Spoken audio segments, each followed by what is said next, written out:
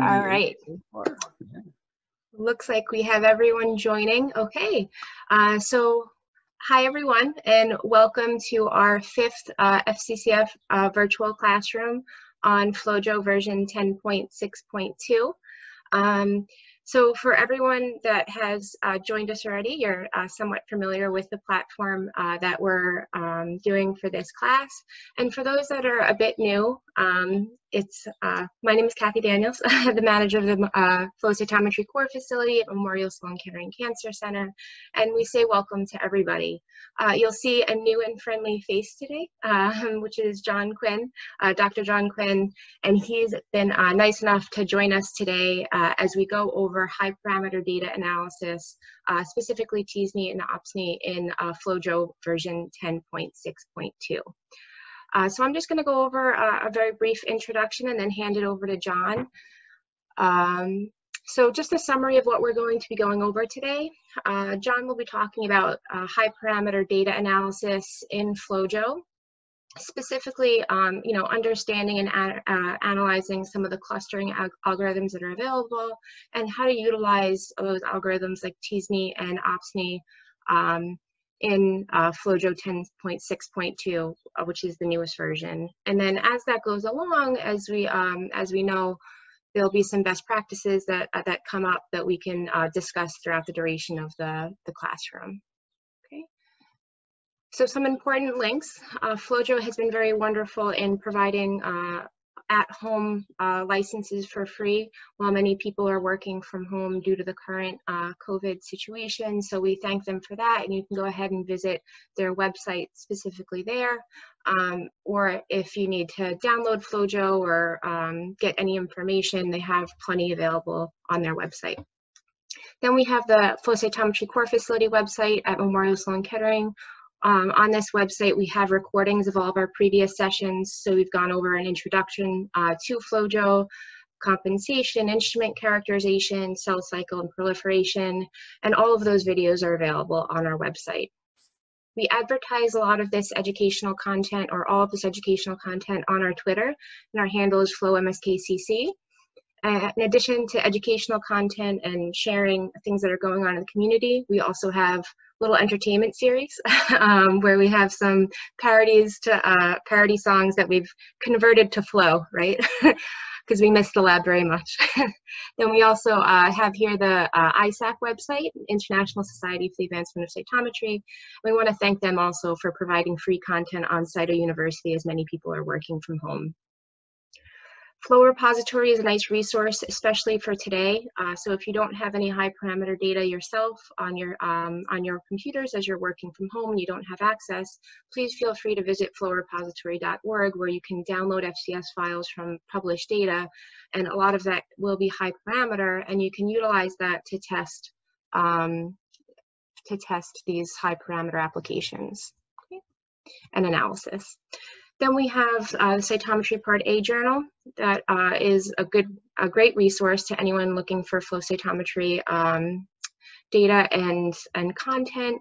We have our regional flow cytometry users groups, specifically Metro Flow, which is New York, New Jersey, that has in-person meetings in addition to potentially some virtual meetings. And then we also have FlowTechs, which is the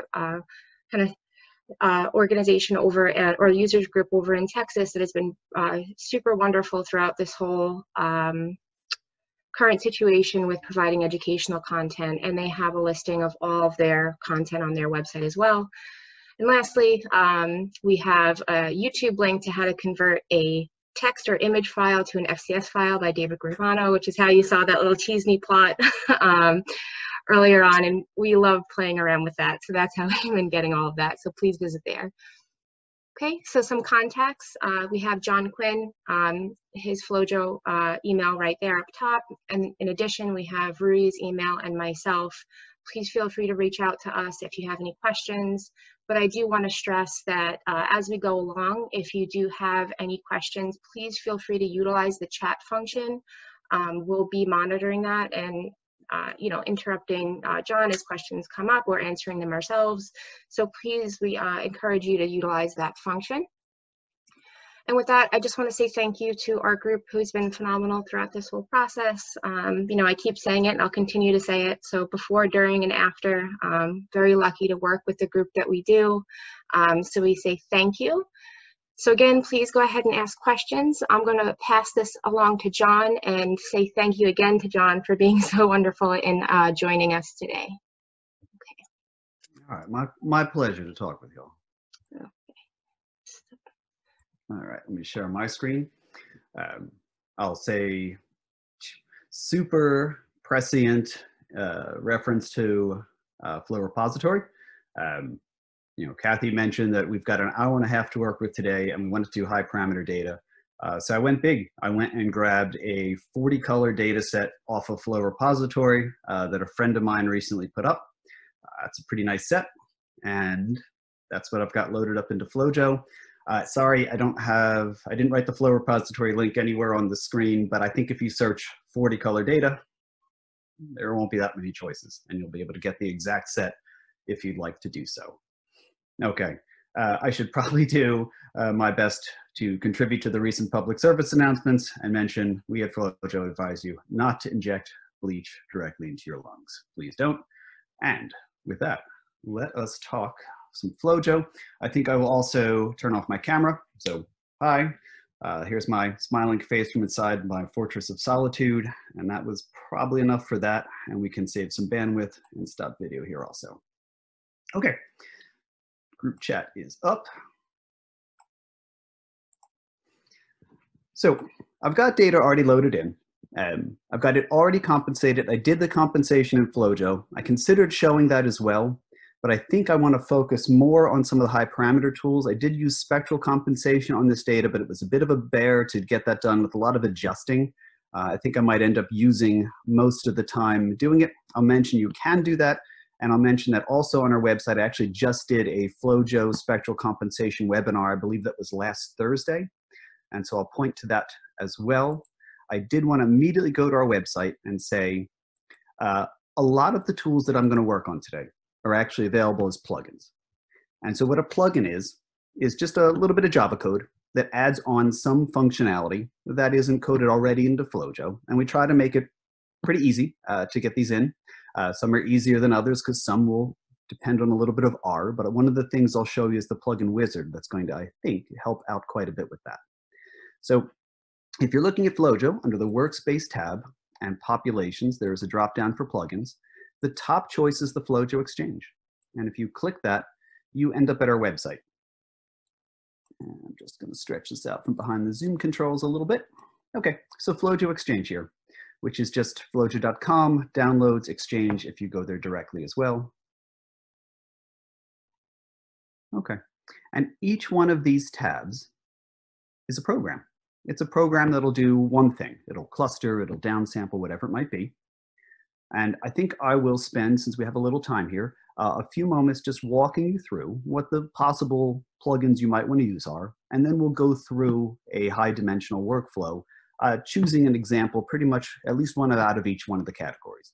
So to begin with, you can get plugins that are intended for either FlowJo or SeatGeek. Some are intended for both, and so they would appear in both filters. But if we want to focus on FlowJo today, we can click the SeatGeek button off. So SeatGeek, our single-cell mRNA data analysis software, very similar to FlowJo.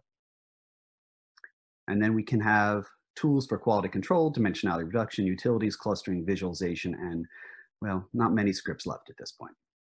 So I'll just mention scripts super briefly to say that plugins are tools that they're just a program that run. They do their thing. Scripts were configurable bits of code that you could go in. I'm going to turn everything off but the scripts, and you could modify the code to individually work on your own data.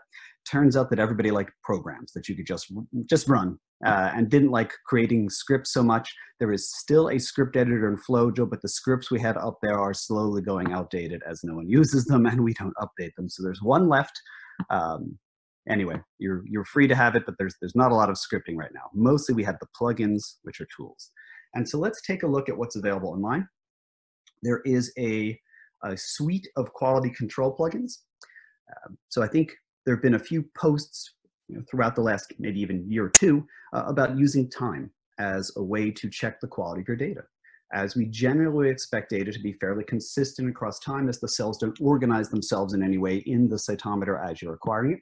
And so there's two tools here, flowAI and flowClean, that you can use to do some of this checking for consistency across time. And in this talk, I'll demo flowAI. I feel like that's my favorite of the two because it produces really nice reports. It's very easy to find out why did a particular cell get taken out due to consistency versus time using flowAI. So I like that one, but flowClean has its supporters too. And we will probably look into, as more of these come out, adding them as plugins as well so that you have a full suite of choices.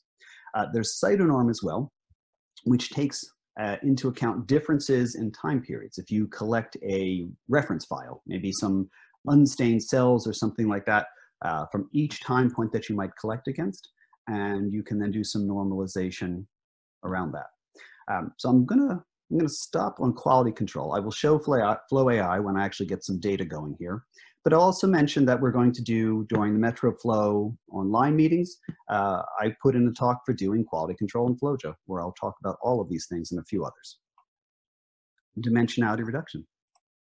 Okay, so I feel like dimensionality reduction, if you get to really high parameter data, and maybe it doesn't even have to be really high parameter data, maybe even 10 or 12 colors is enough, that dimensionality reduction becomes a necessary tool for just visualization purposes. So what this type of tool does is just provide you with a reduced set of dimensions, generally two, that you can look at high dimensional data and try to understand the entire landscape of phenotypes that you might have, all at once, trying to take into representing all of the different parameters that you've measured in this one plot and take a look at that. So there's no longer a plugin for tSNE. We've built that directly into FlowJo. If you have the tSNE plugin, I highly encourage you to try it in FlowJo itself. By building it directly into the program, we've made it much, much faster. So you've got alternatives here that you could download as dimensionality reduction tools. So tSNE, just to mention briefly now, we'll talk more about it when I open it up. T-distributed stochastic neighbor embedding. It's attempting, in most granular terms, to try to find the cells that are neighbors in high dimensional space and create a 2D plot where those same cells are still neighbors. They're still near each other in the 2D representation. And tSNE will work by attempting to push together things that are similar and push apart things that are different to make the best representation of the data. So UMAP, as an alternative to that, the authors of UMAP thought that they would really like to scale your dimensionality reduction outputs so that clusters were shown farther apart if they were more different.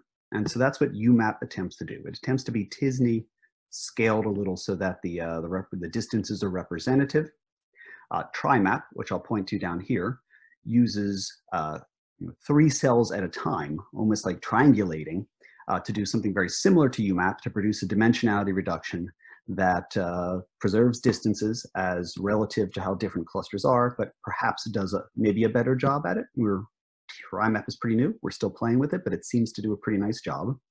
tSNE might still be my favorite in that I don't tend to use the dimensionality reduced dimensions, tSNE X and Y or whatever you want to call them, for doing any kind of statistics and whatnot. And I think it does produce the nicest representation, the prettiest pictures. So anyway, your call. The other choices up here are tSNE and embed-SOM. tSNE is fast Fourier transform accelerated tSNE. So it takes the gradient descent algorithm. So tSNE is an iterative process. So between one iteration and the next, we have to make adjustments to the data. This is just gradient descent. And it replaces with a fast Fourier transform based version of that. So we've actually got that built into tSNE in the program as well. So you will likely not need tSNE. There are some controls that are in the plugin version of that we haven't put into the built-in one for really fine control. We're going to talk about opt-SNE and automating the controls. So I don't know that you need them, but it's there just in case you want to give it a whirl and try it out. And then there's embed-SOM, which is actually significantly different. So SOM stands for self-organizing map. And there are tools here, we'll get to those in clustering, that you can build a map of your data, a self-organized map by showing a grid, one cell at a time, and adjusting the grid nodes to be more similar to the cell that was closest to them. Do that for enough cells and you'll get a map of your data, a self-organized map.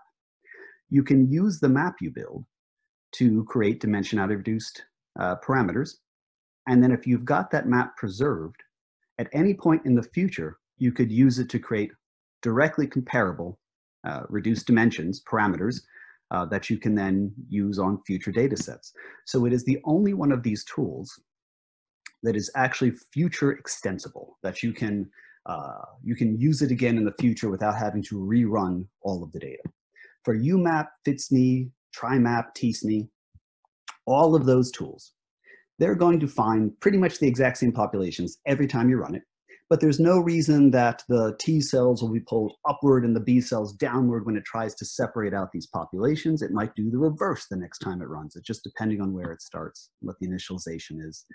And so it gets a little harder to directly compare those populations, especially using graphics or gates that are dependent on graphics and so forth. So it's nice to run anything that you're going to compare all at once if you're going to do UMAP or TriMap or tSNE. With EmbedSOM, you don't have to do that. You can go forward extensible with this. I will say that the pictures are fairly representative though. EmbedSOM, because then it is not doing the best job it can on this specific data set every time you run it, it's doing the best job it did on the first set that you used to model it, you will get messier results. So it's a weighing process of what's going to be most important to you. If you want to save some time going forward, EmbedSOM might be a good choice. If you want to get the best looking map you can, tSNE might be the best choice. If you want the best looking map you can, and you want the distances to be indicative of how different they are, maybe TriMap is the best choice at that point. So it depends on what you need. I'll mention iCellR is here as well. So that's going to show up in a lot of these categories because it's actually a complete pipeline that does 3D plots, dimensionality reduction, unsupervised clustering, differential expression, and more. I'll say not all of the choices, like the dimensionality reduction here, I think the tSNE built into FlowJo is much better than the pipeline version that iCellR has here. And so you might not want to use the whole pipeline. There is an option just to do the interactive 3D plots only. And so if you want to use this tool to make images that look sort of like that, you can do so. Okay, switching to, let's jump to clustering. I'll come back to utility since I was just talking about self-organizing maps. So clustering is just a means of figuring out what cells are similar to each other using math, as opposed to hand-drawn gates. There's a number of options here, different choices for different purposes. So I just mentioned SOM, self-organizing maps, and so FlowSOM then takes the self-organizing map that can be built and clusters it. So if you start with some number of nodes, you can cluster them into however many clusters you tell it to find.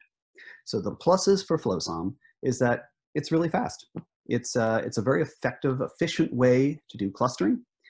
It produces really nice graphics. This is representative here of a minimal spanning tree, a very similar graphic to those used by Spade, which was probably the best part of Spade. FlowSOM uses them as well. I really like it as a way to visualize a clustering result.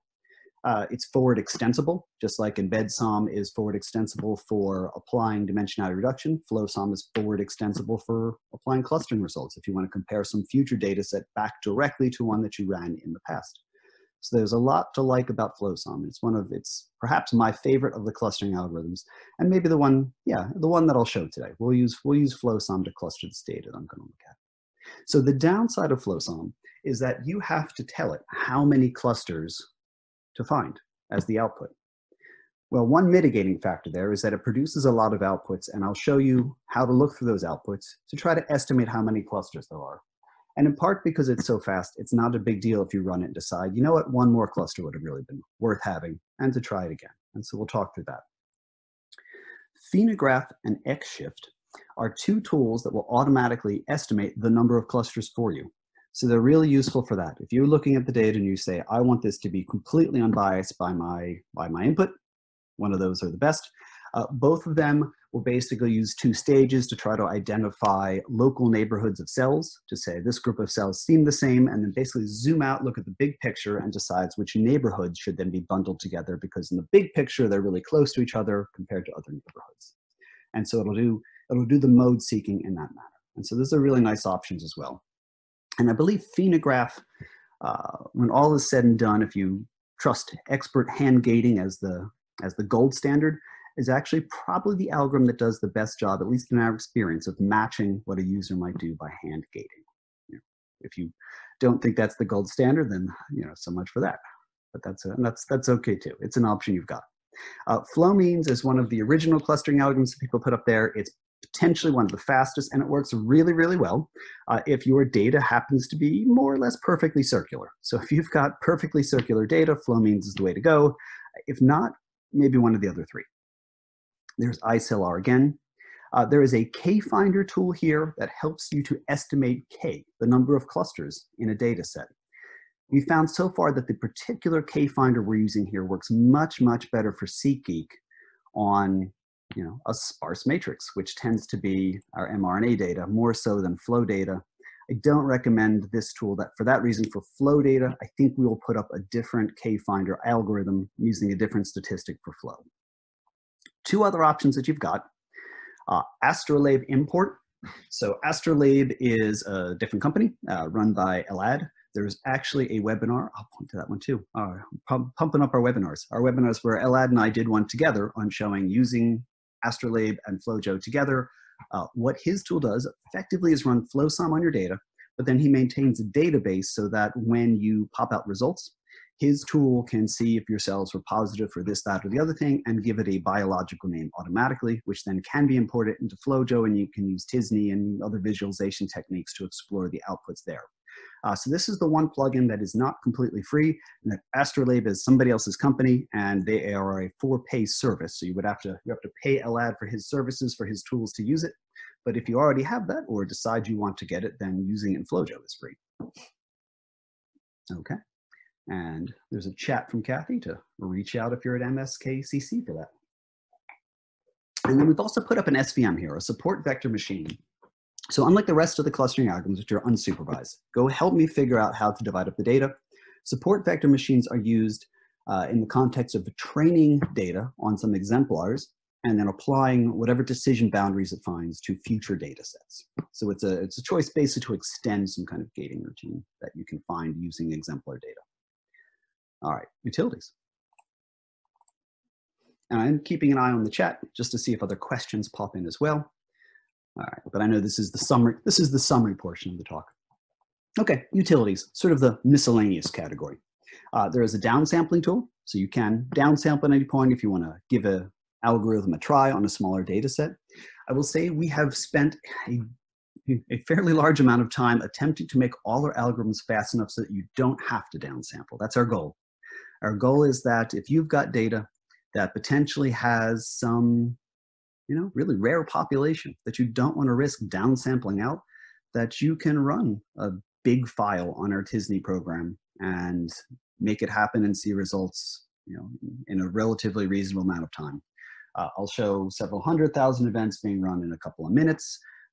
You can run up to several hundreds of thousands of events over the course of hours. So it's just a matter of what you'd like to do. So anyway. Fingers crossed. Fingers crossed it's fast enough for you and that you can run it on big, big data sets. Okay, there's a violin and box plot tool that allows you just to make some additional graphics. There's Hyperfinder. Hyperfinder is a really neat tool that will go in and recapitulate some population you found with polygon gates, and you can pick a limited number of polygon gates. The idea being that some sorting tools like Diva, for example, will limit you to, say, 8 polygon gates to be able to sort on. What if you've clustered your data and you found that this population is really interesting and you want to sort it? Or what if you've taken 30 manual gates to find the population? You can run Hyperfinder and it will do its best to recapitulate whatever population it is that you found, however you've done it, in the number of gates you specify. That can then be sent back to Diva for sorting. So I really like that tool, in that it takes a little bit of this computational biology that we espouse and brings it back to the lab bench. Okay, there's an indexed sort tool. Let's see. Question from Joel, would you use downsampled of cleaned data all start with the same amount of events? Yeah, Joel, that's a reasonable use of downsample. If you just want to make sure that you've got the same number of events, you can do so. It's also about the same as if you just say put a range gate on like an event number parameter or something like that. Yeah, that's a reasonable use of that. Okay, there's a CBA tool.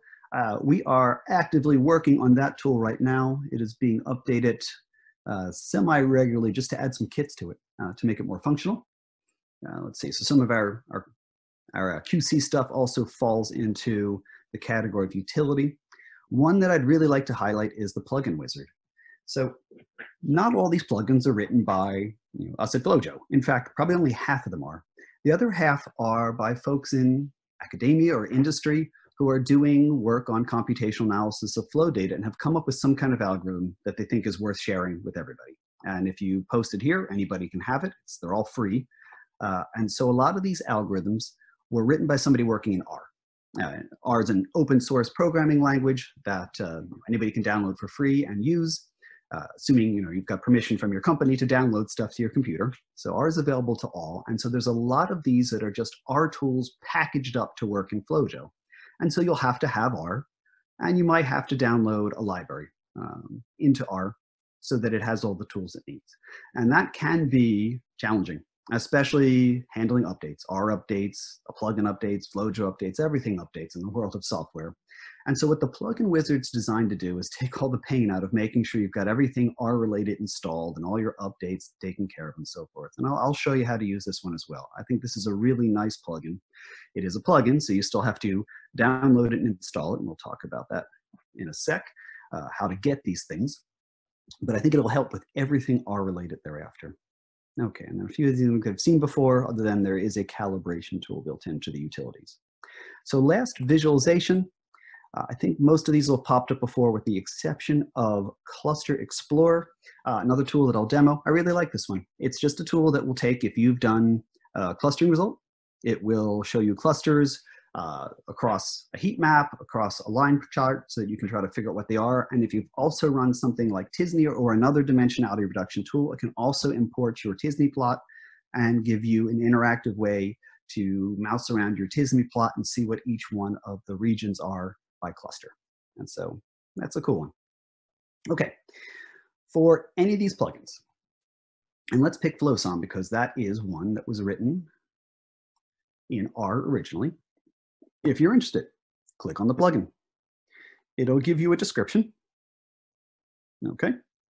It will tell you what the current version is, how many people are using this particular tool. So a larger number implies that it's one that is more popular, that has been well received. It also means it's one that's been up on the exchange longer, so take that with a grain of salt if something looks like it's brand new. If you want it, click the download button. All right, so we get a zip file. I'll drop that on my desktop. And I'll mention that if it was something that was not written by us, that was generally published, if you hit citation, you can see the paper. All right, so this is Sophie Van Gassen's. Double-clicking the zip file opens it up. And inside each one of the folders, you'll have a jar file, and that is the actual program, and you'll have a how-to PDF. The rest of it, just a backup and a necessary license file. The jar file, you're going to just take, drag and drop to wherever you want to keep your plugins. I have mine just in my applications folder in a cleverly named folder called plugins. So there's all my jar files. So if I didn't already have FlowSOM, I would drag it and drop it in here. In FlowJo, in the preferences, the heart right here, and diagnostics, you have to click scan for plugins and tell us what folder you picked. So there's my applications/plugins. Cool. Okay, and then the how-to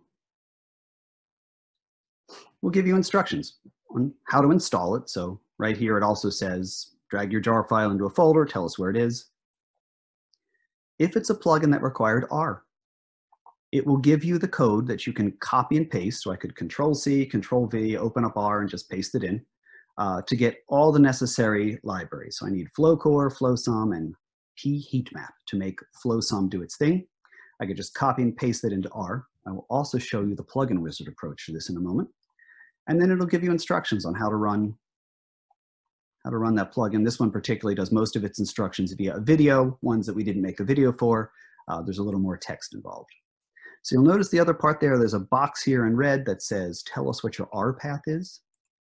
So same spot here, preferences and diagnostics. If you are going to use one of the R-based plugins, you'll need R on your computer, and then you have to tell us where it is.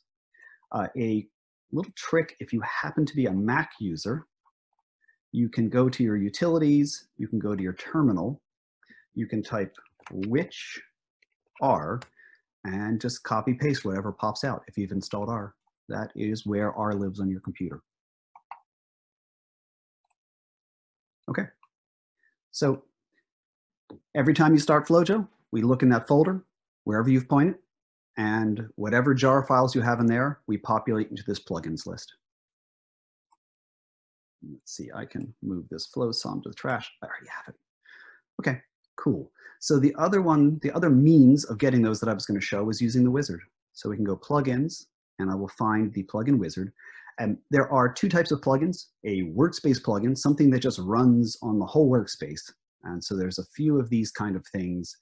The rest are population dependent, and so you have to have clicked on a population to ungray it. So I've clicked on a population, these are all ungray, I click plugin wizard.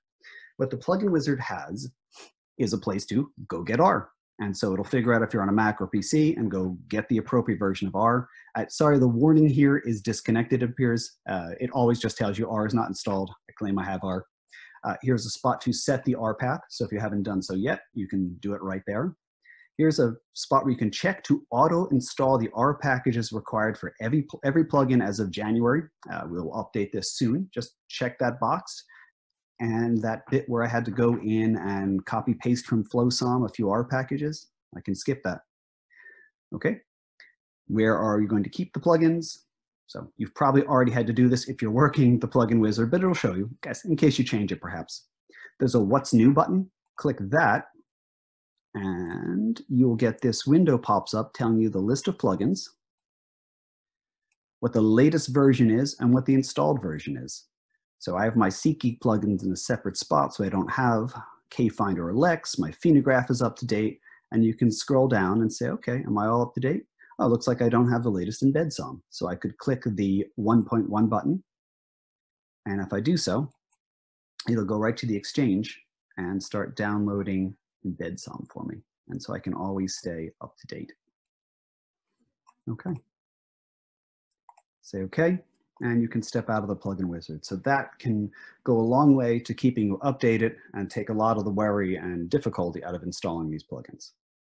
Okay, thank you for visiting the plugin wizard today. Well, you're welcome, plugin wizard. Okay, so that was just how to get a plugin. I figured I had to start there if I'm about to go use a whole bunch of plugins to analyze this data. So voila. Now, moving into the data. Okay, so it is a 40-color experiment with all sorts of phenotypes that are embedded in this thing and a really nice use case for going high dimensional. So I will start with that when you get this many parameters, perhaps doing some data QC is even more important than ever, in that it's easy to miss artifacts and whatnot across so many parameters. So one tool that's built into FlowJo that you can use is just to hit the Check Sample Quality button. And that will color the circle next to the samples with a color somewhere between green for good, red for bad. So the coloring is green, blue, yellow, pink, red. So it turns out we've got some middle of the road samples that get the yellow coloring. You can right click on any sample and hit inspect. And it's going to give you, well, again, all the keywords, the comp matrix, the scaling parameters, but right here, graphs of the median of each parameter versus time, where the x-axis is always time, the listed parameter is then taken here. We show the MFI of a tenth of a second or so of collection. We look for consistency. There's a couple parameters that are a little bit messy, and we can see perhaps why this got a yellow label. We could maybe go to the time parameter and do some hand gating to try to get the good spots out of it. But the higher you get in the number of parameters, the more you would like to automate that. And that whole sort of, you know, okay, it's yellow, what exactly does yellow mean, is a little bit unsatisfying. And so I really like using some of those data QC algorithms that I was showing. And particularly, again, I mentioned FlowSOM. So I'm going to go to the workspace, the plugins, and I'm going to, sorry, did I say FlowSOM? FlowAI. I am going to show FlowSOM, but FlowAI is the cleanup one. FlowAI, and click that. Okay, so I'm running it on this sample. By default, all the parameters get selected that are not scatters and so forth. We only need one version, comp or uncomped. I prefer it on the uncomped. I believe it doesn't matter too much, and that we're just looking for consistency in time, but we don't want comp to be to play a factor in this just in case it's bad. There are 3 different checks this thing will run. It'll check the dynamic range, the signal acquisition stability, and the flow rate. You can choose to run 1, 2, or all 3. I tend to just run all checks. You've got a couple of choices for how you can tune this thing. FR is the flow rate. And so you can set a significance level that it's looking for, 0.01. You could go up to maybe 0.05, make it a little less stringent if you'd like, whatevs. The number of seconds that it's going to look at. So this is 1/10 of a second we'll look at as intervals to check on the flow rate. That seems fine as a default. The change points deal with the signal stability. Anytime you see a big shift in the signal, that would be a change point. And the bigger the change point, the more likely we are to say that something has actually gone wrong in the acquisition at this point, and we would like to ignore the data that comes either before or after that change point, and we'll just generally make the guess that we want the bigger portion and keep it. The change point penalty, the bigger you set this is maybe not obvious, the bigger you set it, the less penalty is involved in finding a change point. So the more forgiving the data is. We've got 200 set in there as the default, which was the recommendation of the original authors. The original authors of this algorithm have decided since that 500 is probably the better default. I will make that change here right now and be a little less stringent on the data. The maximum number of change points is just a way that you can limit how many divisions we put in your data. You can leave it at 3. I think that's fine. You could set it for more. Most data it's going to find 1 or none. And so it's up to you what you want to set that max as. I don't know that that's super critical. You can check the dynamic range, whether it's both above or below the maximum detectable range on your cytometer. That just means anything that was going to be totally off scale, that was just going to be placed in the top bin because, well, we don't know how far off scale it was going to be, gets taken out. And same thing for the low end. Anything that was below the lowest amount we could measure just gets taken out. So I like hitting both there. I like hitting the remove outliers checkbox. That will look through your signal stability. And if you've got a spot where, for whatever reason, your signal surged and a change point occurs, and we don't want to take everything out after it, if it was just a blip, then we can just say, let's treat that as an outlier, remove that small spot perhaps, and keep the rest of the data that came after that. So the flow rate, you can use that, it's a 2-part flow rate that flowAI does, a trend and also oscillations. I just recommend keeping that on, so we'll look at both parts of it. The other bit here that I think is a nice thing to always have on is the save the R script and output messages. If you click that on, it will keep your R script, and if anything goes wrong when you run this, everything that happened in R, since this one's based in R, will be written into that script. And if you are feeling a little R capable, you can open it up and see what's missing, what went wrong, whatever it is. And if you're not, then if you write into our tech support available at flowjo@bd.com, they might say, well, send us that R script, and we can look at it and tell you what happened and why it didn't work or whatever the problem was. And so that's worth having, I think. So we'll hit OK. All right. I have this saved as MSK series, etc. I have a folder with the same name. When you run a plugin, you can go in and see all of the outputs that plugin has in the folder of the same name. Whoops, wrong one. And so this is working right now on this D6 file. What happened there? Oh, that's exciting. And it is going to calculate good events and bad events. And just set them up as gates. And so you can see it's creating a folder for each file that it looks at. And then when it finishes, I'm guessing if you try to open the file in the middle of running, it throws an error at you. It'll create this little web page as a report for what it did. So here's good events, bad events. It kept 89% of the events here.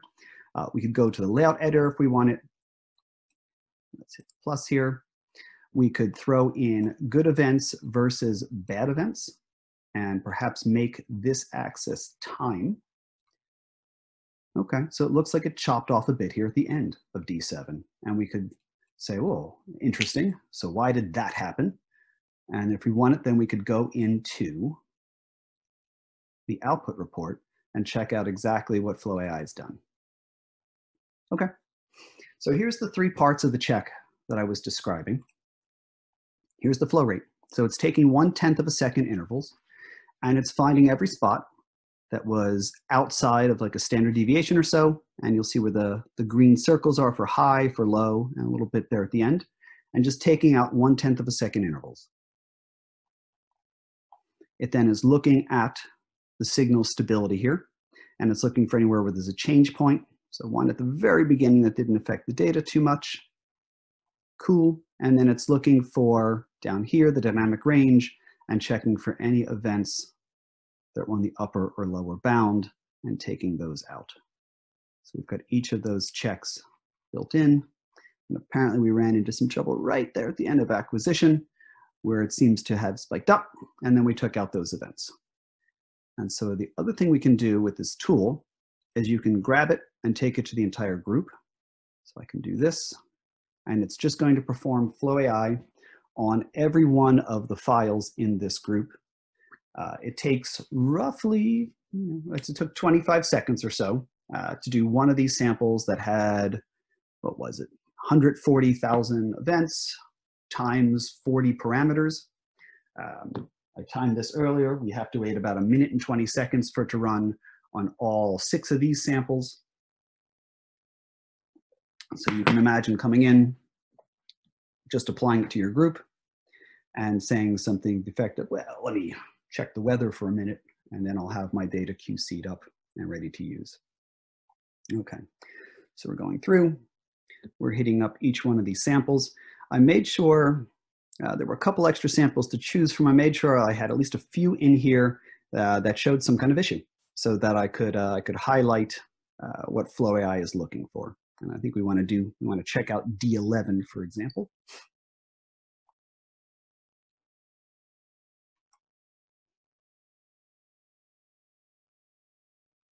All right, D11. Okay, so here's one that both had a big spike at the end, and then we find right about here in the data, there's a change point. And so in this data, then it just leaves out that front chunk. It says right there at about 60 bins in or so, there's a big spike across many of the parameters. And so it leaves that chunk out. And that's why we lose some percent of our events. Something's going on with 6.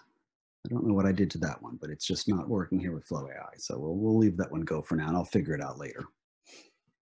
I did a little concatenating and exporting, just trying out some stuff in this data. Probably just brought in the concatenated or some version of the parameter. Okay. So anyway, so most of these files, are going to end up being pretty good.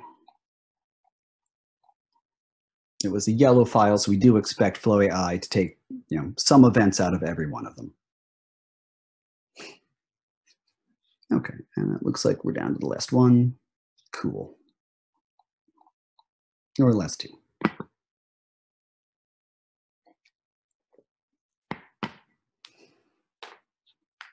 Okay, question on, do I use the same flowAI settings for mass cytometry data?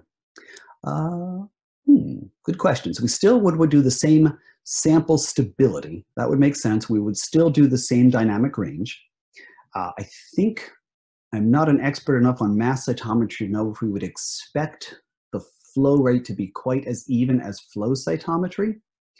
So yeah, that one I'd want a mass cytometry expert to say, should I perhaps look at, if you set the time chunks to be a little more generous, that would be less sensitive to differences in time of flight, perhaps, which makes more sense, or which is more valuable in mass cytometry.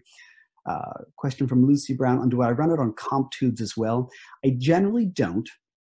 I guess it depends on how many events you have, but with the comp tubes, I'm already going to do a fairly tight cleanup gate on some positives and negatives, but even before that on just cells of a particular size and complexity to try to use that as a cleanup gate upstream. And so by already taking a really small subset generally of my data of the cleanest, nicest data, I feel like I'll probably done pretty well with that. And then I also am only going to use that to calculate MFI. There's also the consideration of you need to have at least 500 events to call something a peak in FlowJo, and I don't want to somehow take out too many events that I don't have enough to call it a peak. So I don't, you can, it maybe would help your compensation a tiny bit, probably not a valuable amount of time. Okay, back over here. The next thing that I'm going to do with this is I'm going to go delete the flowAI icon.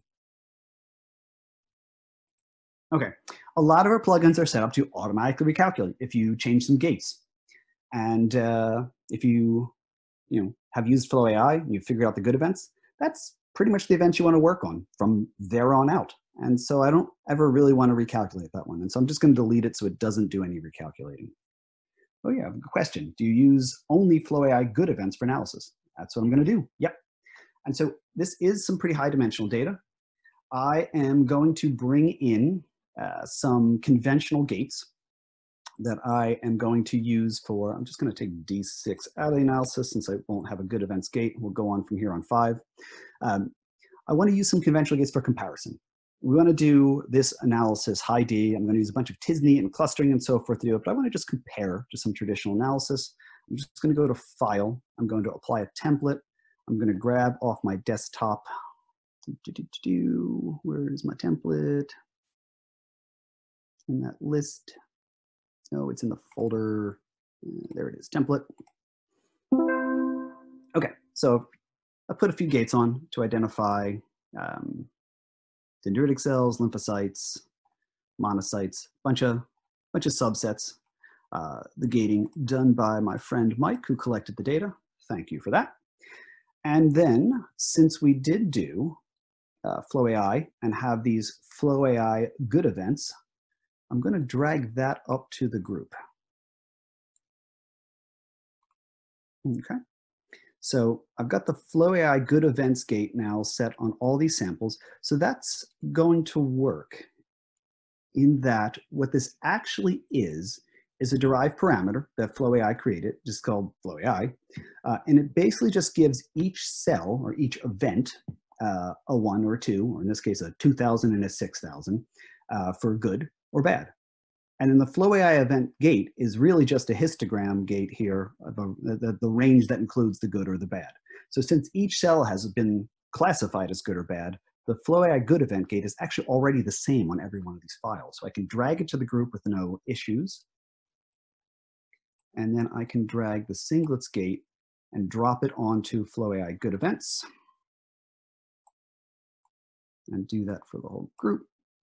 And then I've got all my gating now applied to just the good events. And if I do that, then I actually don't need the second singlets gate. I can take that off. Okay, cool. So there's that. I've got some analysis now on all of the files that I can compare to if I want. I want to get down to the live population. All right, so I've got this huge data set. And how do I visualize that? Well, I think first of all, just having a plot that allows me to really look at the data. It's such complex data. It would take a ton of graphs to really examine it. And so I want a tSNE plot now, just to see what's in all this data. And so let's get to that. First, there's a question, did I drag the template into the analysis? Sort of kind of melody. I used the apply template button here out of the file menu that just goes and finds a template and then matches it up with the data that I've got going already in a workspace, so that if I've done some things, in this case, ran flowAI, I can incorporate that and the things that were in the template into one workspace in the middle of working on it. Dragging it is a similar way, or you can start with the template and drag new data into it. A few ways to work with the template, but I use the apply template in this case. Okay, so let's talk about, say, just 2 different ways to do tSNE. One is perhaps I just want to visualize this sample. Next, we'll do comparisons. But first, I just want to visualize the sample. I want to maybe do some clustering on it, and I want to see if those clustering results are good, etc. So I'm just going to grab the live population here. I'm going to go back to the workspace tab and hit tSNE. Okay, so the steps you have to do are select the parameters you want, generally going to be all of them, and here I'm just going to use all to compensate it. Okay, that looks fine. Right. And then I can either choose my learning configuration to be auto, opt-SNE, or manual. And then I can set perhaps iterations, perplexity, learning rate. I can choose what my KNN algorithm is, and I can choose my gradient descent. So I'm going to choose opt-SNE, approximate, annoy, and FFT interpolation, and hit run. So when I just gave a dry run at this data, it took 2 minutes and 50 seconds to run this tSNE. So I want to get it started so that I don't run it and then we sit here quietly. And then I'll tell you what those 3 choices were while that's running. So the learning configuration, opt-SNE or manual, comes down to, there's a handful of things that tSNE has to adjust. One of them is the early exaggeration phase. So there's a part of tSNE where it tries to push together things that are similar. And then the next stage, once early exaggeration ends, is pushing apart things that are dissimilar. And then there's how many iterations should you run? You know, the more we run, generally the better, but at some point it'll stop getting better. It'll be as good as it can. And then when do you stop? And so these things you could attempt to manually set the adjustables, the tunables on that, or you could click the opt-SNE button. And what opt-SNE is going to do is measure the goodness metric for tSNE, which is a Kolbeck-Leibler divergence, basically a measure of how close is the 2D map to the high D map in terms of keeping neighbors similar. And it's going to look at that metric. And so while early exaggeration is running, we're pushing things closer, we can see how well we're doing. And at the point where we stop getting better, it can make the switch. So it can run for as long as it needs to run, as opposed to guessing at what we estimate a good time would be and perhaps just stopping too soon and not doing a good early exaggeration, or running too long and wasting your time. It can also then just, when you get to the end and the algorithm has stopped improving, you can just stop. So we've set 1,000 as the iterations. If you do the auto, it'll use that as a max. So it's at 550 now. If it gets to 600 and it's not getting any better, it'll just stop. And so that's a nice time saver at the end as well. So I really highly recommend the opt-SNE algorithm. It was created by Annabelle Kina. The reference is right there in the menu there in FlowJo that you can get it and read it if you want to. But really, it's a matter of actually using the data to let it tell you how long tSNE should run for. And the learning rate is set by the number of events that you've got, and just letting the machine do its part, calculating it by looking at the data as opposed to automatic. Oh, sorry, it's done already. I talked too slow. As opposed to trying to guess at what the settings are. So I highly recommend using opt-SNE. I think it's a great way to go. The other 2 choices, and I can actually just pull up, oops, sorry, not plugging anymore. I can pull up the tSNE platform again just to point at them. KNN, so KNN stands for K nearest neighbors. Again, tSNE is attempting to figure out who are the neighbors at the highest level in high dimensional space, and make sure that we've got the same neighbors at lowest dimension, at the 2D representation. And so at some point, you actually do have to measure the distance between the cells. You can do that exact, so that's what the vantage point tree is, or you could approximate it using annoy. So annoy is the same algorithm that you use in Spotify. That's what it is, the music software that tries to figure out what song to play next for you. And what it's going to do is some approximation, like after it's done a few of the calculations, if it says, well, I'm the neighbor with A and B, both, then perhaps A and B are also neighbors with each other. And doing that, it can speed up the process. It is an approximation. It won't do quite as good as exact most of the time, but in my experience, I can't tell the difference between them, and it's much faster. So I tend to choose annoy. Let's take a look at the chat. I think a few questions came in. Hi, do you keep the viability parameter in the tSNE calculation from Sandrine? You know what, I did and I didn't need to. I specifically went to the point where I had live cells. Dead cells are crazy. We'd like to get them out of tSNE plots and so forth because they will have a fairly random smattering of positives, generally positive for many, many, many, many things. They'll look like a lot of populations. They'll make your data much uglier and harder to deal with. And so having taken them out already, I could have looked and scrolled through this list and found our live dead discriminant and deselected it. That would have been smarter. When you add parameters to a tSNE plot or a clustering algorithm for that matter, that that are just the same for all of the cells, because you gated them to be live, they don't really have any more information. They make every cell look a little more similar and make your tSNE plot a little bit worse. I will assume that it hasn't mattered too much in this data. I've got so many parameters going on here, but if I was doing my best analysis, I would have taken that out. Great question. And from Kathy Daniels, when you're trying to clean up debris, dead cells, and aggregates of cells before doing analysis, yes. Those kind of cleanups, absolutely. Again, for the same reason you want to take out the dead, and that's part of your question as well. So yeah, I would say get rid of all of that stuff ahead of time, which I think I did with the singlets, alive gate, and my good event, bad event gate using flowAI to help just take out stuff that's going to look like many other cell types without really being so. Okay, cool. Last part is the gradient algorithm. There's Barnes-Hut and fast Fourier. They're both just trying to figure out how big a change to make from one iteration to the next. Fast Fourier runs faster. I use that one. That's all. That's about all there is to that. If you choose it and you want to know the exact on the math, you can get the paper here. This one's an intense read. Feel free, but I think it really just comes down to it is faster, and I don't think you give up anything. So I personally always pick fast Fourier. Okay, so you've got this tSNE plot now. Sweet. What do all these islands mean? I don't know.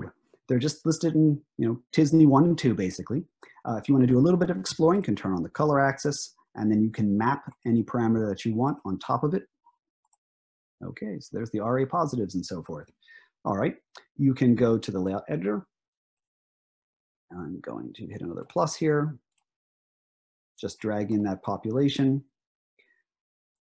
You can right-click on this plot, go to multi-graph overlays, and there is a multi-graph color mapping choice, where if you'd like to pick one or many different parameters that you'd like to see lit up to see, oops, I'm in non-compensated ones. Let's do the compensated ones. One or more parameters that you'd like to see lit up on this map in terms of where the cells that express them are. Hit that button. You'll get a tSNE map then with each of those parameters heat mapped. And I think one other bit that is worth pointing out on just controls for this is that I'm going to make a duplicate of that plot. I'm going to put one of these other parameters on the axis. Let's see, CD45RA, how about? So our heat map color scheme just goes from left edge to right edge. Anything out here will be red, anything over here will be blue. At the moment, we've got a whole lot of green because a lot of this is just in that, that minimal range there. We figured that is the best way to do it. We don't want to just make it that the brightest cells, wherever they are, get the brightest color. And that you figure you could then gate a population, get all CD3 positives and have them come up with a rainbow of CD3 colors from brightest to dimmest. So that does then imply that if you hit the T button, customize the axis, since it is using the full range there, if you stretch the data out to fill the screen space a little more, just showing a little extra space or showing a little less space in this case, you can actually get a more differentiated color map. So that is how we're doing the color mapping. We figure in future versions we'll come up with a variety of ways to scale that and set a consistent scale and so forth. But I think for the time being that is okay there, that you can control exactly how much you want to see. Okay, so now we've got a tSNE, and we can use that for visualization. I have an idea that there are, I don't know, 20 clusters in this data perhaps, and we want to find out what they are. We want to divide them up. Let's use the clustering tool. Okay, I'm going to go to plugins. I am a big fan of FlowSOM myself. I'm going to use FlowSOM. Same deal here with the tSNE. You can feed it, and it remembered in the last menu that I left out live dead, so now we've got that left out. Yay! Thank you, algorithm, for being, having a memory. Mine is not as good. Okay, we've got all the parameters selected by default. So you could do that. You could deselect some to create subsets if you want of parameters that you want to use for this clustering. Since I'm just feeding the whole live population to it, I might feed all of them in at this point. If I was going to, maybe, I think what this clustering is going to do is probably pick out the biggest populations, the best, and it may do okay at figuring out what the subsets are, but I'll point out that tSNE, dimensionality reduction, clustering algorithms, and so forth will take the full range of whatever you've presented and make the most different things look the most different. So in this case, if T cells and B cells and dendritic cells are all in the same data set, then those things will look far apart. But say small differences, different types of T cells are kind of going to get pushed together because we're trying to explore a much larger space. If you really want to use these tools to find subpopulations, then it might be worth breaking out. We can do this next, breaking out a particular phenotype that was fairly easy to gate by hand. I just grabbed all my C380 positives or something like that, and then also do subclustering there. You could also use clustering recursively. You could ask it to go through and find the large populations running at once, and then pick a particular cluster and run clustering on that cluster to see if it finds any more subpopulations giving that input. So here, I'm just going to feed it the works. I'm going to say, show me everything that's in my live, minus the live dead, since they're live. Okay, FlowSOM's extensible. So there's an apply on map choice. If I had run FlowSOM in this workspace already, I would have another choice here. I haven't yet, so it's still none, but we could come back and look at that if we want. The number of meta clusters is the final number of clusters that I want to find by eyeballing 20-ish. Let's pick that, and then I'll talk you through looking at some of the outputs of FlowSOM to see if that was a good choice. The SOM grid size, so this is going to make width by height a 10 by 10 grid, so 100 nodes that will start as a grid, and then we'll show it one cell at a time for 121,000 cells. And each time we show it a cell, we'll adjust the node to be a little, whatever node was closest to that cell when plotted on the grid, we will then end up mapping the data by showing it all the cells and letting each node move one at a time as the cells get shown to it. You can visualize this thing as a minimal spanning tree. Really like the minimal spanning tree. Love it. We'll use that one. But you could also do tSNE, or you could do a grid. I feel like we do a better tSNE and the grid is dull. So I tend to pick minimal spanning tree. You can plot a heat map of a particular channel. You could also do all as a pie chart. This is going to be nutty to unusable because I've given it 40. If you pick a smaller subset, it'll be easier to read the pies. We can probably pick a smaller subset when we then go in and look at, say, a subset of this large data set and do a better job examining the pies. You can fix the node size or not. If you fix it, all the nodes are the same size. They're nice, they're big, they're easy to read. If you leave it unchecked, you will get smaller nodes when there are fewer cells ascribed to a cluster, bigger cells when there are more. I like leaving it unchecked. Your call. There is a save the R script and output messages for trouble. I'll say, okay, we'll let this run. In the trial run through I gave it, it took about 58 seconds to run FlowSOM, so that's what I'll be expecting. We can also go look in our folder again, close up flowAI. Notice that we've now got a FlowSOM folder, and it's starting to populate with files as FlowSOM does its bit and starts producing outputs. Sip some coffee break. Assume that that is just about done because I see pretty much all of the output files have been created. And now it's just bringing the clusters back into FlowJo. And there we go. Okay, so let's start here with the outputs that we have in our output folder, and then we'll really take the deep dive in FlowJo. Okay, so first off, you've got all these PDFs and PNGs, and they're divided up into CL, HM, labels, etc., MFIs, and then POP of all the same. POP stands for populations. We set in 20 populations as how many we'd like to see at the end. CL is the clusters, that 100 nodes you start with. So for example, if we go to POP heat map, here we go. Here are the 20 clusters and what they're positive for. Okay, so all right, there we go, 6 through 19. You can read this since there's a dendrogram created that puts the similar clusters near each other. For example, actually 6 is a bit of an outlier. It looks very different from most everything but then 1 and 2 are very similar and the most similar to population 6, and then it's heat mapped for what they are most positive for. So for example, this 6 really stood out perhaps because it had the most BUV 563. The parameter label was left off here. Usually those will show as well, probably something about how these files are recorded. But anyway, you get a range of how these looked, what they are, and how they are different. Cool. So that's the populations one, exploring what you actually got. The cluster one, and let's find cluster heat map, is going to be crazy looking. You're going to look at this and say, well, what the heck good is that? So that's the 100 initial nodes broken down by heat map and similarity. So what I think this is good for is glancing at the dendrogram at the 100 node level and saying, well, how many clusters did I really have? The length of the line in a dendrogram tells you how similar things were. So where there's a big line, those were pretty different. Where there's a small line, they were pretty similar.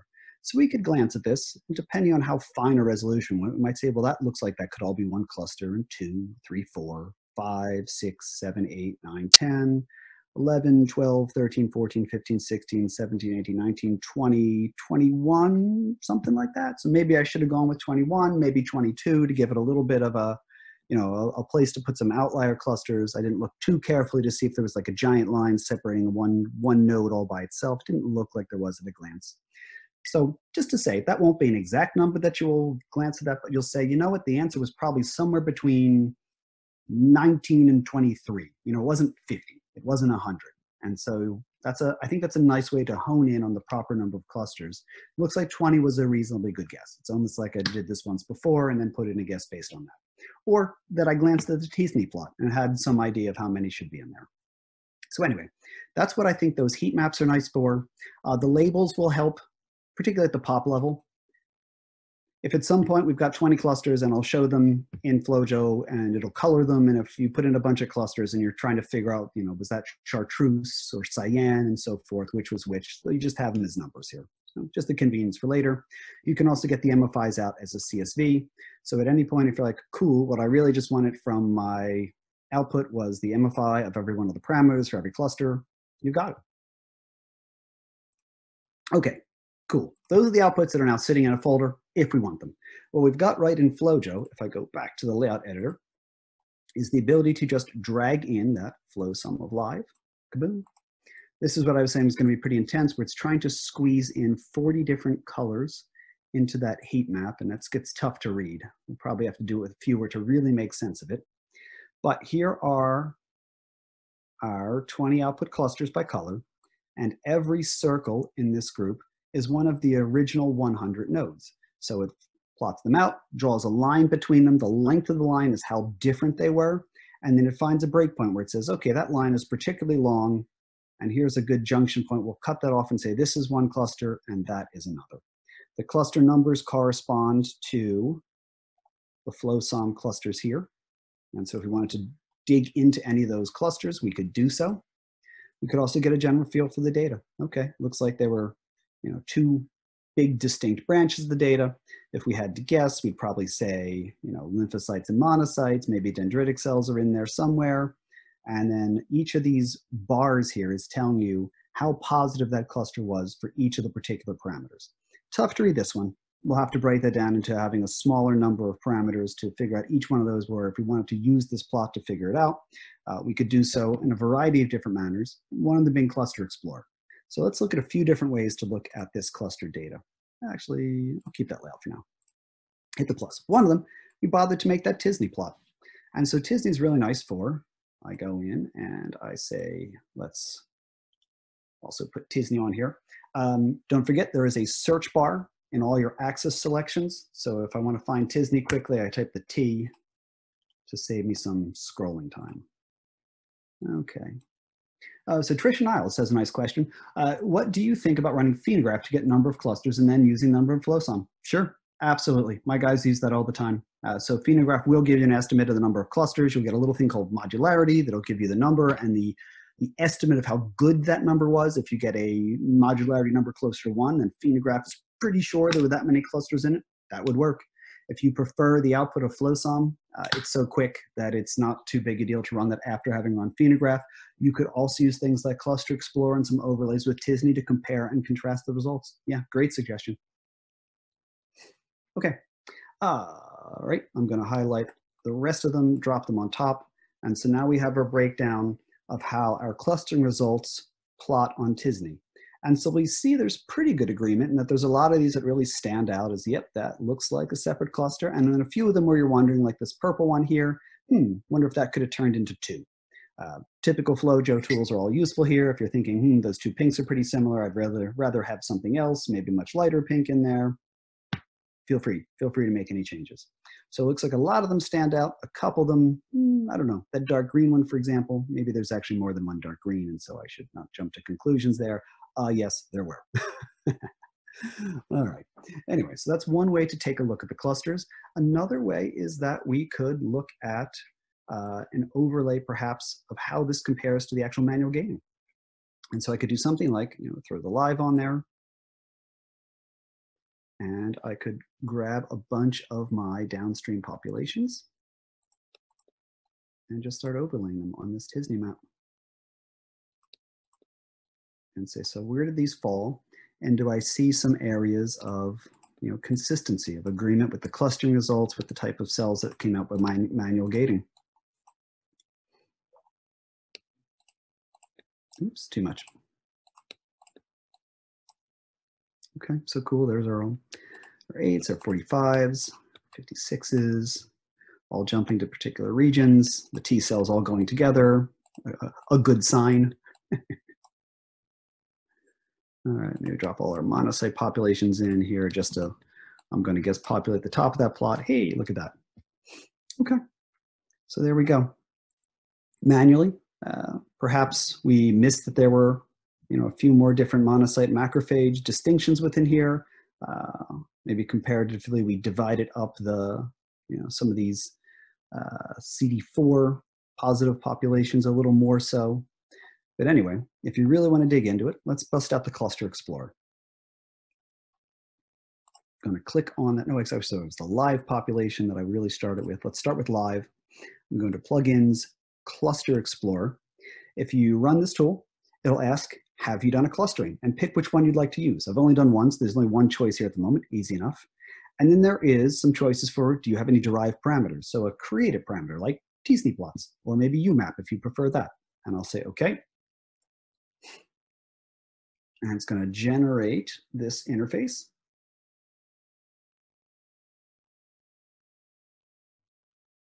Oops, that is a little squishy.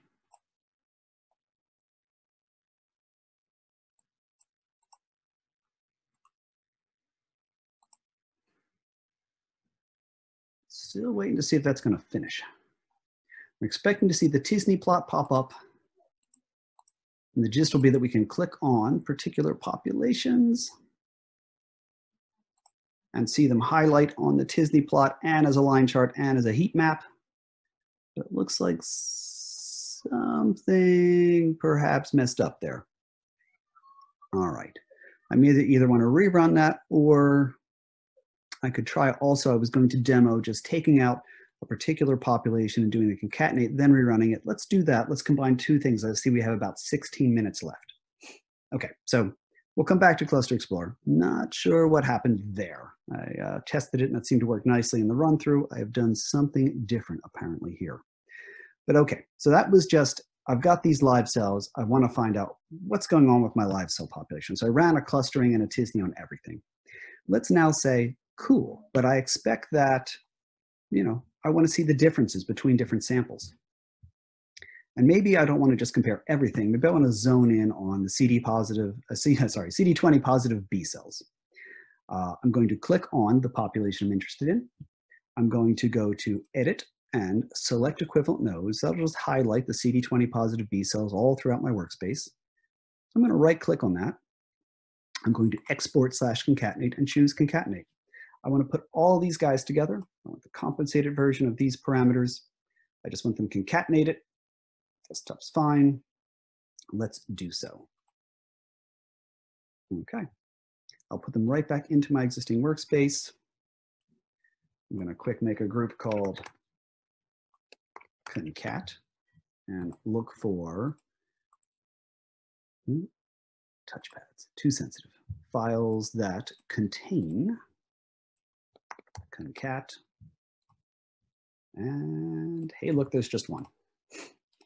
Cool. Okay, so if I look into my CD20 positive B cells, should be the group that has 100% of the events. Hey, there we go. One thing that I want to point out right off the top is that when you concatenate, FlowJo adds something called sample ID as an extra parameter. And so I can go back in and break apart the things I concatenated so I can do direct comparison of them after the fact, anytime I want. And as a little trick, I can right click on any kind of histogram plot, say create gates on peaks, and I will auto gate on those. So here they are, just randomly given a number between 0 and 262.144, sort of the standard flow cytometry scale. You could have added your own parameter. In that concatenate menu, there was an option for add a parameter using any keyword. So you could have given it a more meaningful number to you. I'm good with just knowing that they'll be in the same order I collected them for the time being. And now I've got those that when I want to break them out, I can. All right, so I'm going to run a quick tSNE on these. This will only take about a minute because we've got a lot less, let's take out the live dead this time. We've got a lot less events by picking a specific population, picking Annoy and fast forward again, run. And then we can go in and we can see where are the differences in these files. I think it's a really nice approach to do analysis without any kind of specific gating strategy or plan, in that you can say, so I've just got my real cells, whatever, however you've achieved them. I've run flowAI, did my live data gate, etc. Maybe I only care about CD20 positives, whatever it might be, that you make some very easy gates at the top, create a tSNE plot, and just overlay them and see which parts of the data vary between your different conditions, and then go in and phenotype those cells. Rather than phenotyping everything and then going back through the rest of the data and looking for the places where specific phenotypes are different, let's go find the spots that are different right away and then go figure out what they are. Okay, so this one took, when I practiced it, 52 seconds, so we shouldn't have a whole lot longer to wait for that to pop up. Coffee sipping break. And we'll try to rock this out in the next just a couple of minutes, as it is 2:18.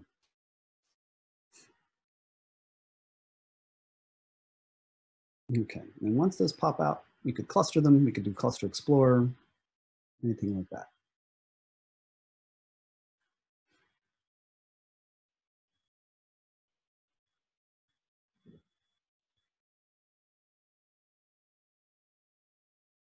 And so also just pointing out, so whatever that is, 100,000 events, give or take, 40 parameters, 50 seconds.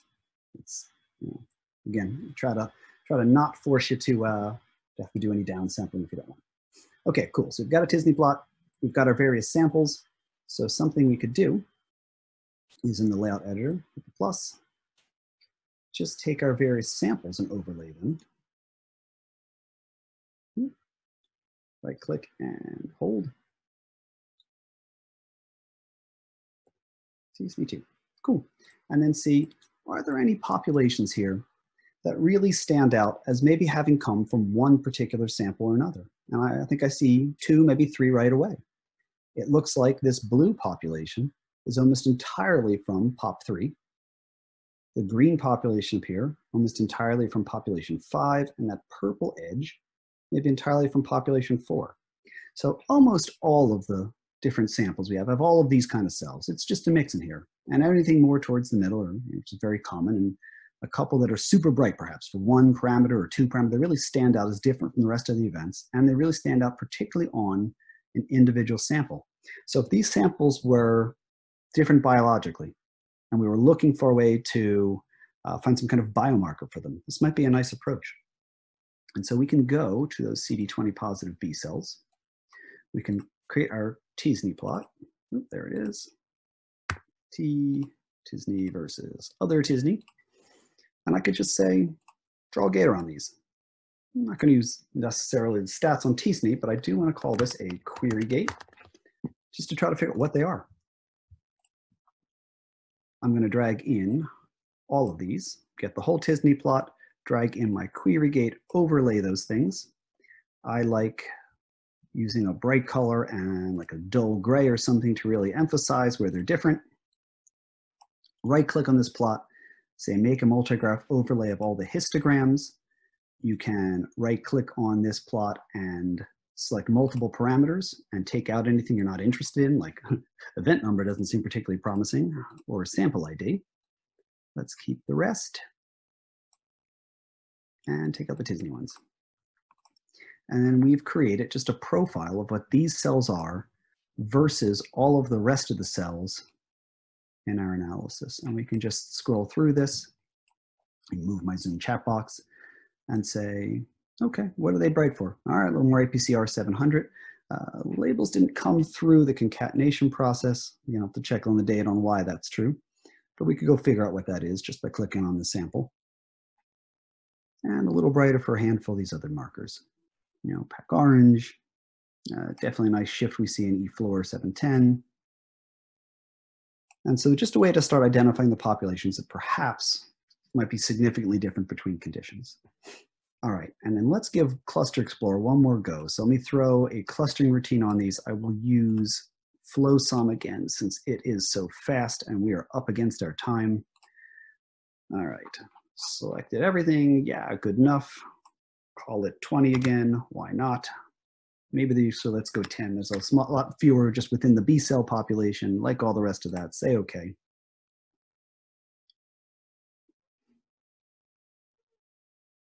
Could have probably chosen fewer markers if I was going to be careful, and there's a lot of these we don't expect to impact our CD20 B cells, but you know, can't hurt too much at the moment, although getting rid of, again, parameters that we think are going to be the same for every one of the cells does make the clustering results better because it just makes them a little less similar for things that we've gated to specifically. Okay, so we've got a result. Let's give Cluster Explorer another whirl here. All right, FlowSOM result. We've got our tSNE of the B cells. Go.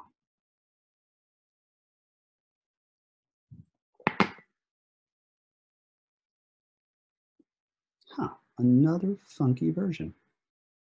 Oh, did I pick comp and uncomped? I bet I did. Let's look through that one more time. Last chance. We'll give this one more try.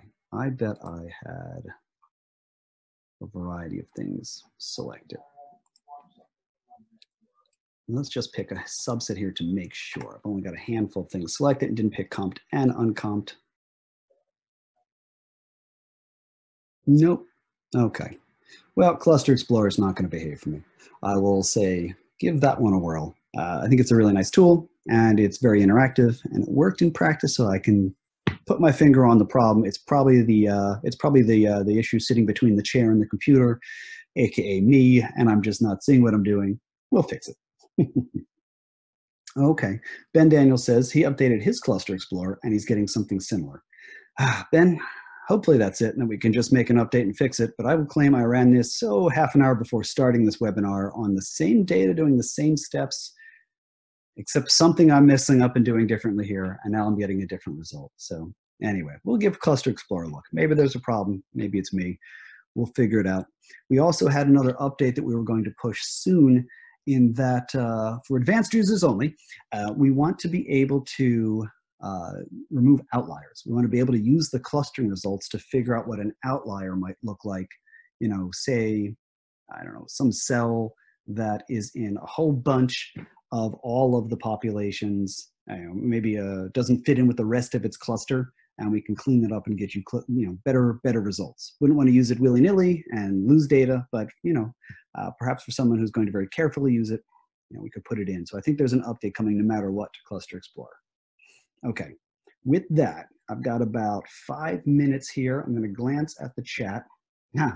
Ben and Helene, sure, we will we'll check out what's going on with Cluster Explorer and get back to you. Any other questions?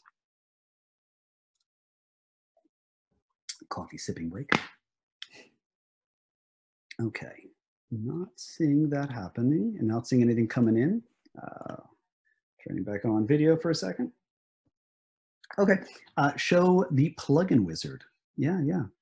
So from the wizard, just because it's set up as a population-based plugin, you have to have something clicked on, doesn't matter what. Plugins, plugin wizard. And so right here, you can go into what's new on the Exchange. And then if there's one that you want to update, click on it. And I'll actually do it this time. And it just, you can see, just goes to the Exchange, grabs the zip file. And so it's still on you to unzip it and grab the jar file. And I might as well, since I actually needed to update this one, and drop it into your, oops, it zooms in the way, drop it into your plugins folder. So plugins, open Finder, embed some, update it. That's it.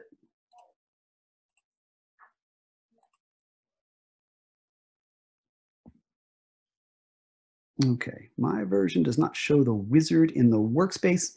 So the wizard itself does have to be installed first. So sorry about that. We probably could make to use the plugin wizard, not itself a plugin. So you will have to make sure you've downloaded the plugin wizard.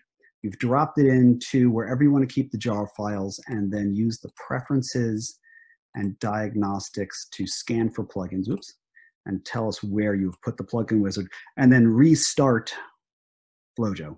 It'll only show whatever plugins were in the folder at the time when it started. So if you add some while you've got the program started, or you put in what the folder is after you start the program, which of course has to be, it'll show them on the next restart.